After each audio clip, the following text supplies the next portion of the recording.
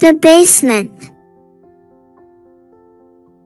When Fritz, the janitor's bad kid, went snooping in the basement, he found a rocket snugly hid beneath the window casement.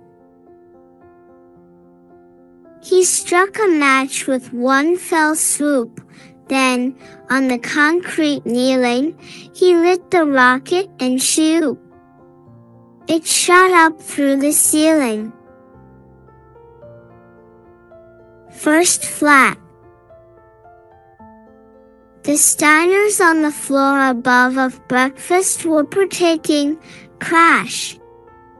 Came the rocket, unannounced, and set them all a-quaking. It smote a catsup bottle, fair, and bang!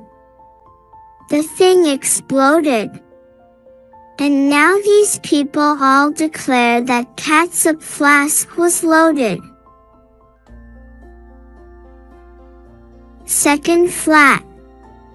Before the fire, old Grandpa Hopp dozed in his armchair big, when from a trunk the rocket burst and carried off his wig.